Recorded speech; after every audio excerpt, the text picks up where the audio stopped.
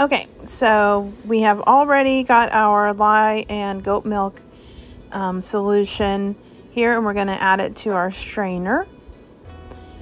And I run it through the strainer so that I can avoid any like possibly undissolved lye that could possibly be in there, or the fat particles in the goat's milk, because I use frozen goat's milk, and the goat's milk kind of rises to the top, and it can leave some fat particles in there when we melt it. So that's why we run it through the strainer. So now we're just gonna get everything blended up a little bit with the stick blender. And we're going to be making, the soap today we're making is a Mother's Day inspired soap. It's going to be called Gold and Roses. My daughter actually came up with that one. We've made this soap before. We called it a rose by any other name. I usually make it in the springtime, in the early summer, so it can be used for Mother's Day. And I'm going to divide it up into a couple different colors. This one we have, we're going to have red, which is Trial by Fire Red by Nurture Soap. And then there's a pink and a gold. And I'll have to put the names of those colors. They're all from Nurture Soap, but I'll put the names of them down in the description box so you can tell exactly which ones I'm using.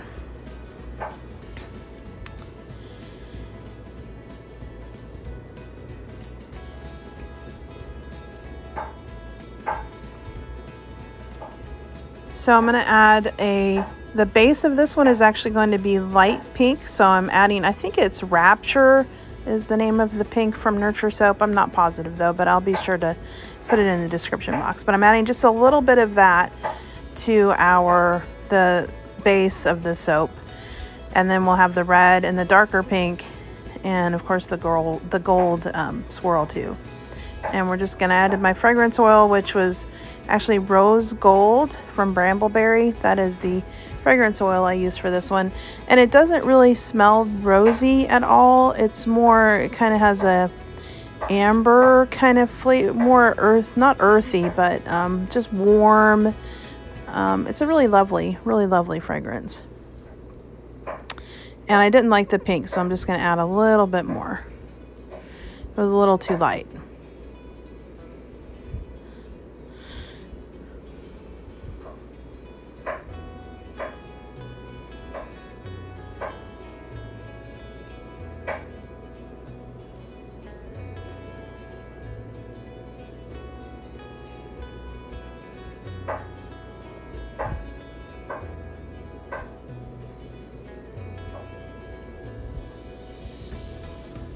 And to get a good drop swirl, I'm trying to blend this so it's a little thicker.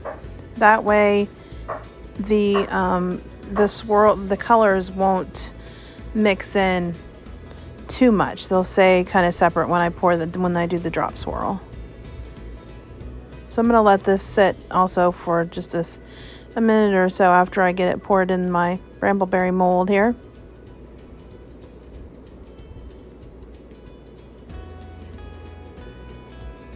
And I'll let it sit while I work with the other colors. And this one is the dark pink. That will be one of our swirls. Oh no, that might actually be the red. I think that's the red, the Trial by Fire Red, which is like a really good, really true red that doesn't bleed, which is awesome.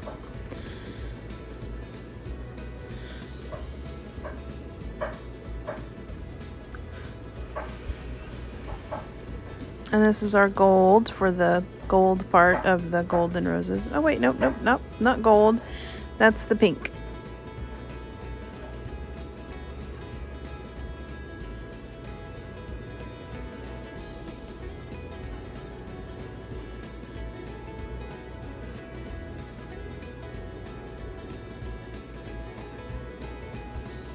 That's the red again. We're gonna make sure, I'm trying to get these a little thicker. So again, so they don't just all blend together when we get them into the base.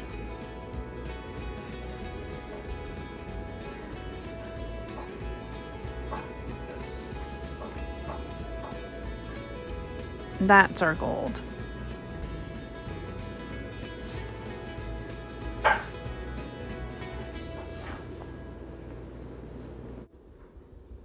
Okay, so we're gonna add the colors. My batter should be, it's thickened so it's not so jiggly over here now. So we can add the red first, the Trial by Fire Red by Nurture Soap, and then we'll do the pink and then the gold.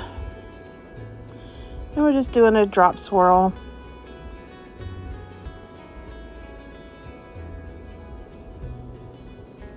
And I'm going to do the gold from up high at the beginning and then kind of drop it down so it gets all the way through, because we don't have quite as much as that but I want it to be all through there. Now I'm just going to use my chopstick and do a little chopstick swirl.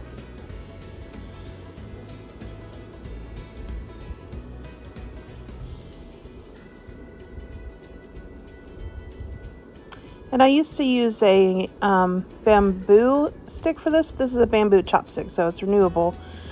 But I find these are easier because they hold up better and longer, so I don't have to replace them quite as often. And they clean up better than the skewers do. But I still use those for the swirling of the tops, because I like the thickness of the skewer better for that.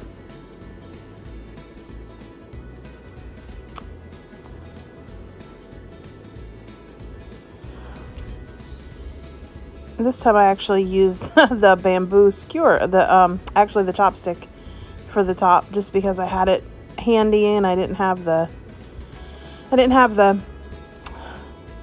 any skewers on the work table. So, and I've got some organic rose petals that I actually chopped up a little bit because they were really big this time.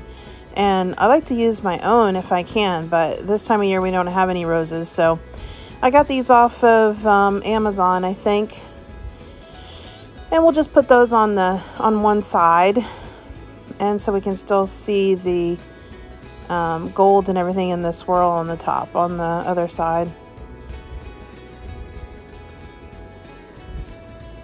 And these actually still smell really nice. They were really fresh, so I was impressed with the quality of these rose petals. They can kind of darken as the soap cures, but these actually have been staying pretty nicely when I've used them before.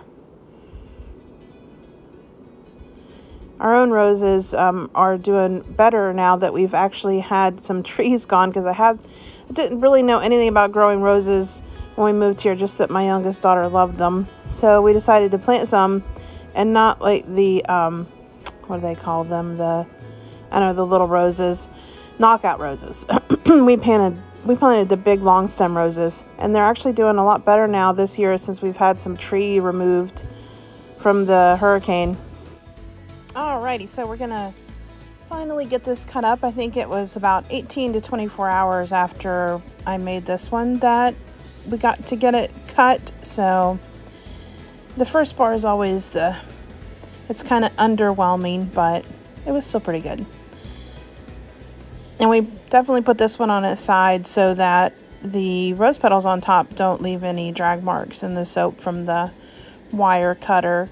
But I think the swirls turned out really pretty. I actually really love the top. I never thought about using gold and pink before, but since this was the name for the soap, Gold and Roses, I really thought that it was necessary. It actually turned out really well. I really like it. So definitely a combination that I'm going to use again for sure. But the gold, the Mayan gold from Nurture Soap, is just awesome. It's a really pretty gold. And when you use it on the top, like we did here, the little shimmery mica, it really comes out really pretty. And I really like the swirl. The swirl actually came out way better than I thought it was going to. And this one, and the smell is just divine. There's a perfume that I used to get. I think it's just really hard to find now. I'm not sure if they even still make it. I have a bottle that my husband got me quite a while ago. It's called Cashmere by Chopar or Chopar by Cashmere. I can't remember which one, but it's very kind of vanilla-y and warm, and that's what this soap really reminds me of. It doesn't have a whole lot of hugely overpoweringly floral notes like you would think with rose. So it's a really, and it's definitely, I have used this, I've had it in the shower a couple of times, and the fragrance definitely lasts a really long time. We found a bar that was hidden away somewhere, and it had been over a year, and it was still, the smell was amazing from last year when I made this one.